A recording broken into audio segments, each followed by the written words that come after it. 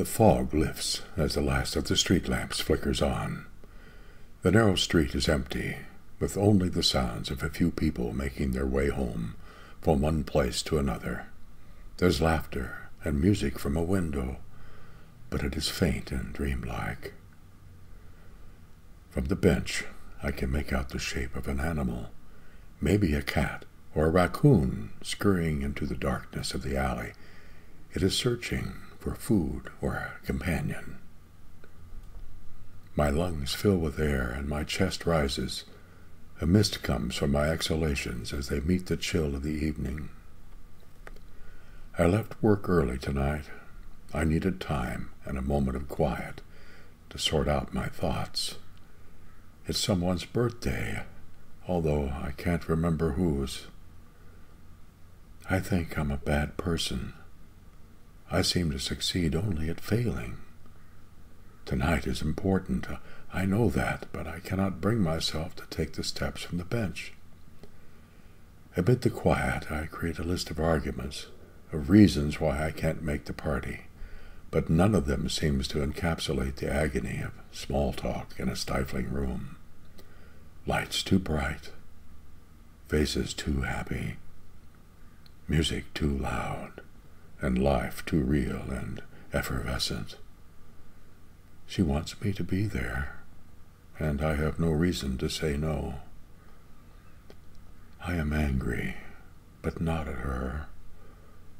I am angry at life, at my job, at the demands that I become a person I don't recognize.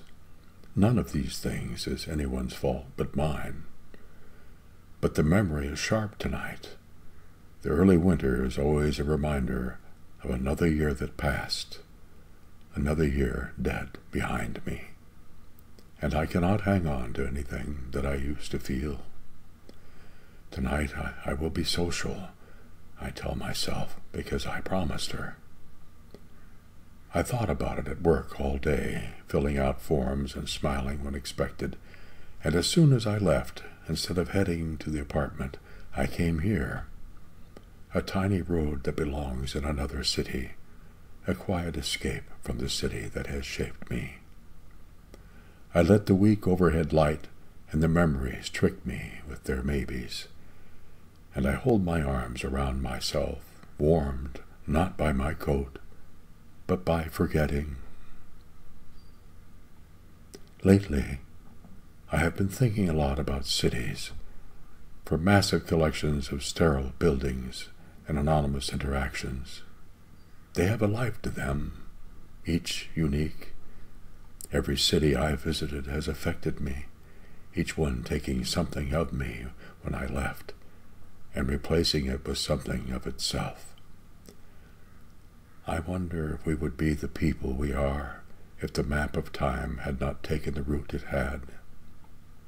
If we had started somewhere else, or made the choice to live in another place.